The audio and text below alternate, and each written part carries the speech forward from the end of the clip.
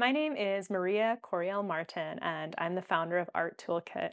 Today, I invite you to join me to paint skies, from clear skies to sunrise, sunset skies, and moody skies. I want to show you a little fun palette we put together that focuses on some of our favorite blues and has some extra little colors with some warms and neutrals to really extend the range of mixing. So we start by having a beautiful cool blue, cobalt teal blue. These are all Daniel Smith. And the next one is ultramarine. And ultramarine is a beautiful warmer blue. It veers on more purplish. You can also get some nice granulation with this color, which means that the pigments will settle into kind of little textures on your paper. Same with cobalt teal blue. And finally, our last standard pan of color is Indanthrone blue, which is one of my favorite deeper blues that really can represent some of the nice night skies. Next in our palette, we move down to our mini pans, and here's one of our warm colors, a Hansa yellow medium. We might use this for sunset skies and for mixes or sunrise, of course. Another warm color, we have Quinacridone rose. And this is a really beautiful pink that can mix nice clean purples and also oranges and reds when mixed with the Hansa yellow medium. Another favorite blue, a Cerulean Chromium. And this one, it's a little bit cool, but a little darker than that cobalt teal blue. Also get some granulation. This is one of my go-to blues. I have this in every palette. And just three more. This is a raw sienna, lovely kind of lighter brown tan. And this can be used for mixing grays. Well, you'll see it in the Moody Skies we explore, and can bring warmth to your skies. One of my favorite browns, burnt umber. You might use burnt sienna too, but burnt umber is one that I really love for mixing deep grays, especially with Indanthrone blue or ultramarine.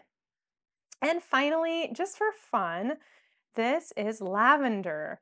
And this is sort of a dusty purple that is a wonderful color for like directly painting into skies or mixing for some of those that soft, like foggy light or with your sunrises and sunsets. So now that we've swatched our colors, I want to do just a couple little studies here to show you some of the colors you might use for some different skies. So the first one will just be our clear day. And what you'll notice with skies on a clear day is when you look to the top of the sky above you, that's the zenith, you'll see a deeper, more purplish blue. Here I've started with ultramarine. You might even, on a real kind of bold day, see a little bit of Indanthrone. And this will come down and just to kind of go through our range of blues. Here's Cerulean. And the sky will transition from that warmer blue to a cooler. So coming down closer to the horizon, we'll shift all the way to something more along the lines of that cobalt teal blue and kind of blend these together.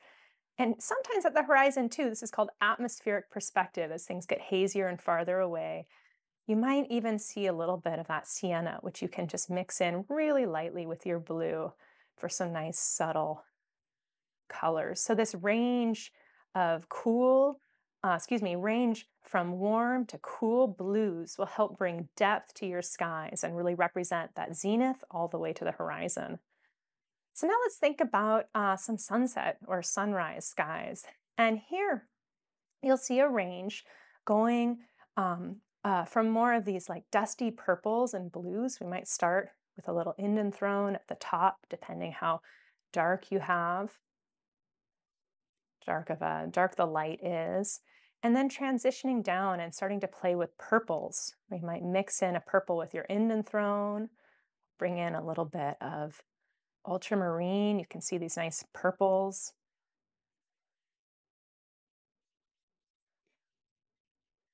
Might even bring in a little bit of that lavender. Love that soft mix.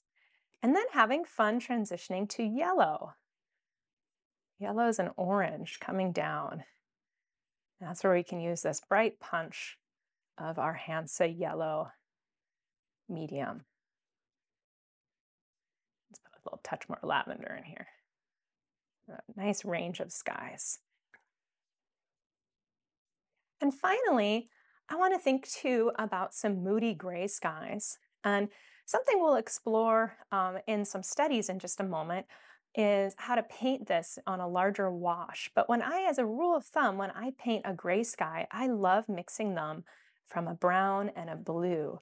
And one brown and blue I'll be using is Indanthrone blue and raw sienna. You can experiment with some other browns and blues as well, seeing how they layer and what they mix. So here we've got some of these mixing. You can mix them more softly or have more intense colors, washed out or more intense. But you can see we've got a little bit of a range of grays, and this will give you a little bit more of a warmer gray. So as you experiment, you might try grays. Another favorite of mine is that burnt umber mixed with Indanthrone or ultramarine. So let's just see that here a moment with that ultramarine, just to give you something else to play with. Instead of burnt umber, you might have burnt sienna in your own palette. That's another really wonderful color for mixing some of these neutrals. Let's add in a little bit more brown here. You can really see that neutral, giving us those deep grays. If it's too brown, add a little more blue. Too blue, add a little more brown. And if we want to cool it down, we could even bring in another cooler blue, like Cerulean or Cobalt Teal. So that's a little look at some of our cloud colors, and we'll be moving next into doing some little thumbnail studies. I've gone ahead and prepped a few sheets of paper inspired by the Polaroid format. So this is approximately 3.5 inches wide by 4.25 tall, and I used a little bit of washi tape to mask off a square. I'm working on a little bit of gator board, a stiff waterproof board, so I can move my paper around, but this is totally optional. You can also just have loose leaf paper and draw a little bit of a square. When I think about painting skies, I like to think about letting the paint flow and letting them be abstract. Get in, do your painting, get out. Don't fuss over them or fiddle too much. Just discover what the paint reveals. I'll often pre-wet my paper, but this is optional on a scale this small. Here I'm also using a Rosemary R10 brush. It's a size 8 round, which is a nice versatile brush because it's big enough to do small washes such as this, but you've got the point for detail. When I do apply a little bit of water to my paper in advance, I'm making sure the paper is just shiny. I don't have big puddles, and this will also mean that the paint will flow and not be too wet. I'm also using 140-pound watercolor paper, which is heavy enough to support a wash. So now I've prepped a little paint on my palette, and I'm going to dive in. And with a clear sky or a blue sky day, you might see some clouds, and I love to just paint around those little cloudy areas. You see that paint is flowing on that wet paper. You might pick up your paper or your board and give it a little tilt. And here I can come down and have that transition to a little bit of that cooler sky. And this comes together so fast. You might notice with clouds sometimes just a hint of a shadow at the base, where I like to come in with a touch of rose. But again, we'll just keep this loose and fast. And I'm leaning towards having some more subtle colors on this day, but you can always go in and drop in a little bit of a heavier, bolder color, especially near that zenith, and then be sure to get out and let it dry. This time I'm going to dive in and do a quick sunrise sunset. So just as before, I might give the page a quick pre-wet, and I'm going to play with my yellows first, pulling in some of that Hansa yellow medium. Here I might tilt the page a little as well. so that flows. And whoop, didn't get my paper completely wet, but that's okay. This will help work quickly. So now I've got some yellow on my paper, and I'm going to shift now to adding in some pinks with that quinacridone rose. Use the tip of my brush to get a little more control there. When I add another additional color, I make sure my brush isn't too wet. You might see me drying my brush here, and that'll mean the paint won't flow too wildly. It'll give me a little bit more control. And let's come in with a little bit of ultramarine blue at the top. Oh, and you can see that mixing on the paper, giving some fun colors. And this is where I should probably stop fiddling, but I just can't resist adding a little bit more just to have this really have some pop of color once it's dry.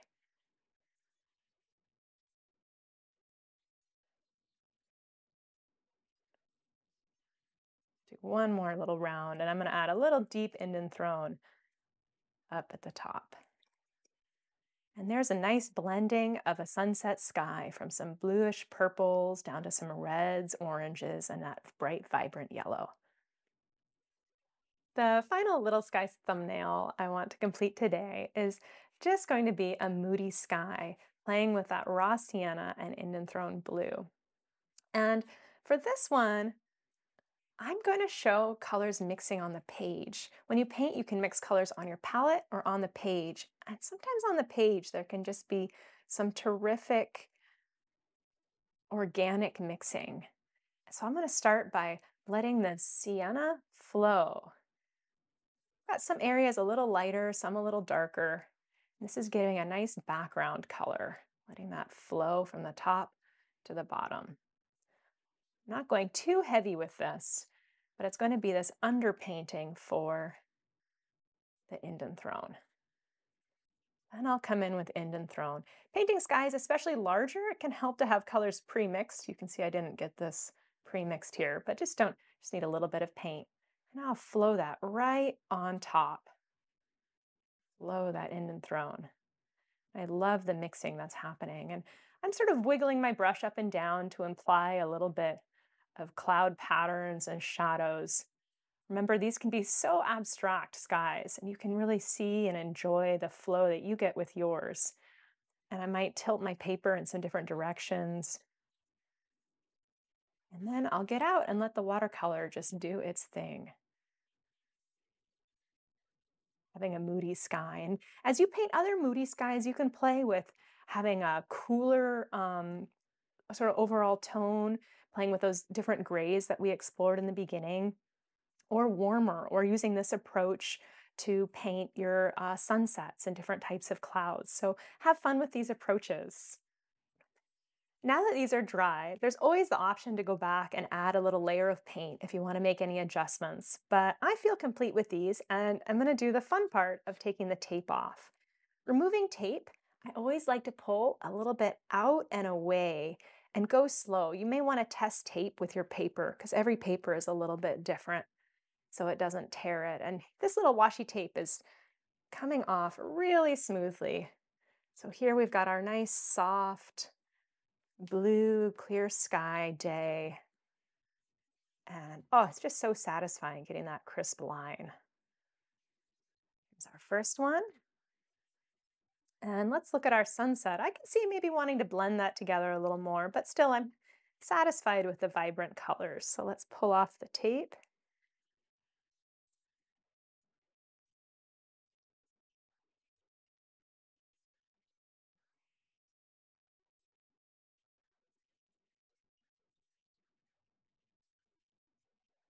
Our nice crisp edges. And our moody sky has dried. I love this variation of the clouds with that sienna and Indanthrone blue. Whoops, that tape's under. Pull this one off, pull out and away.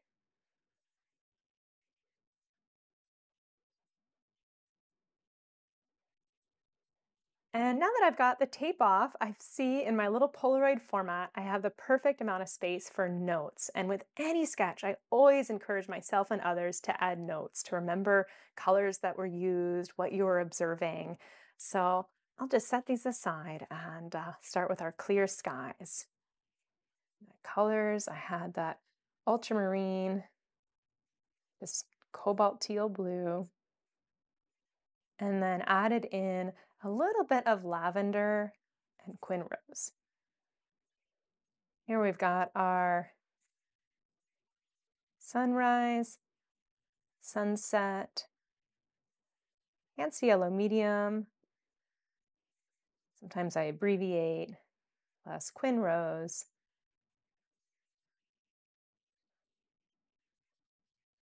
lavender, and ultramarine. And finally, our Moody Sky. And here, oh, I love how this has come together. We have raw sienna plus Indanthrone blue.